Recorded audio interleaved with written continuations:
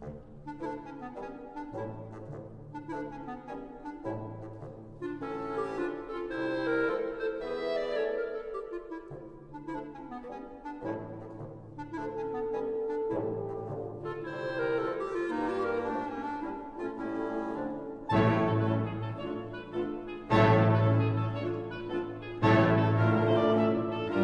morning.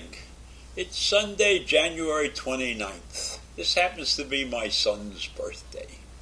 But I'm not going to talk about that, other than to wish him a happy birthday. So I have been reading articles up to this point about Tyree Nichols and the case where 5 police officers beat him to death over a traffic stop. Now, I did not realize that all 5 officers were black, and Tyree Nichols was black. And I watched the video, and it was a horrible watch.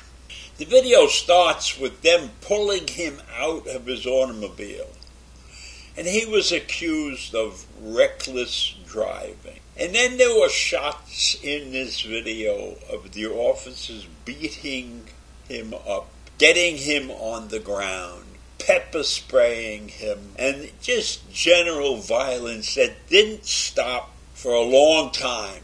The video itself was only like 8 minutes, between 8 and 9 minutes. But they had him under control for over a half an hour. And Nichols got up the first time they got him on the ground and started beating him up. He got up and tried to run away. And he got someplace, maybe 50 yards away or something, and then they got him on the ground again and continued to beat him up. And one of the officers accused him of reaching for his gun and stood proudly there and said, "Nobody reaches for my gun and gets away with it." And they pounded this guy. He's lying on the ground. They turn him over. They get his hands behind his back. They push his face into the ground. And they're kicking him, constantly kicking him and constantly giving him a beating. And then they would step back for a second and he would say, "Leave me alone, I'm hurt, I'm hurt." And then they would start beating him again. And I was shocked by this display. And I don't think that anybody who's sane and watches this video could ever come to the conclusion that this was just an out-and-out murder. And they're giving these police officers manslaughter charges, when this was murder. There was no question that they were trying to hurt this guy. Of course, I'm going to say that they really didn't want to kill him, because now they're arrested and facing these murder charges. But there's 5 of them. This is not a one-on-one situation. 5 of them kicking and punching and twisting his arms and pepper spraying him. And he's lying on the ground. And it takes a half an hour for the ambulance to show up. Just a horrible, horrible scene. I don't recommend anybody watching it. And it was just the sheer fact that I heard that the officers were black. The town is Memphis, Tennessee, which is not one of the great cities in this country. It has a very high death rate from gun violence. It is not a safe city. And I was surprised by the fact that there were 5 black police officers there. Not that there shouldn't be black police officers on any police force, but I was surprised that this entire episode took place black on black. And I don't know why police officers, are treating people of color differently, even though they happen to be the same color. So we have had protests around this country for years, and it seems to me that doesn't make a dent on the way the police officers act. Doesn't make a dent. George Floyd and all of those other killings, Rodney King, those killings have been going on for years. Discriminatory killings. And yet the police haven't seemed to take notice, watch it so carefully what they do. Yes, maybe that they have a fear. If they're not tough and if they're not fierce, they could be the victim. I could understand that. I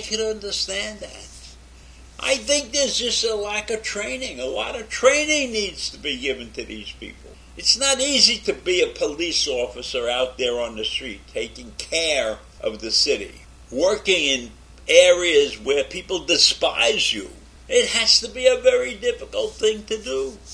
And I think that maybe we need more training and more examinations before people take a job, can get a job. What would be wrong with every one of these police officers seeing a psychiatrist or a psychologist before they take the job to ensure that these people have the mental capacity to control themselves in a difficult situation? Clearly, you have 5 guys, all of them contributing, not one of them saying, hey guys, take it easy, let's not do this.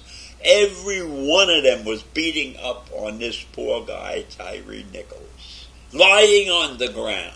I cannot express the horror that you see when you watch this video. And it's not clear. And the voices are not very clear. But the one thing that I definitely heard is, he reached for my gun. Nobody reaches for my gun. Is that a man with a rational reason to beat somebody to death with compatriots helping him out? No, this was a horrible, horrible crime. And I don't think any punishment will make a dent in the way that police are trained in the future. And it won't make a dent in the population's view of police officers. There will always be a group in our society that hates police officers just because they're police officers. Now, these are men who have taken on a very difficult task, and women who have taken on a very difficult task policing this nation and the shape of this nation right now. So I recommend that unless you have a strong stomach, don't watch this video. I don't know how many of you have watched it already, but it's a horrible video. And it's a terrible disgrace. And it's out there for the whole world to see how poorly this particular group of police officers acted. So I leave you with that this morning. A horrible story. 29-year-old man beaten to death. Spends 3 days in a hospital before he dies. Not a good picture of the United States at all. Not a good picture of policemen. Not a good picture of what's going on in our society. So think about that. Have a great day. Bye.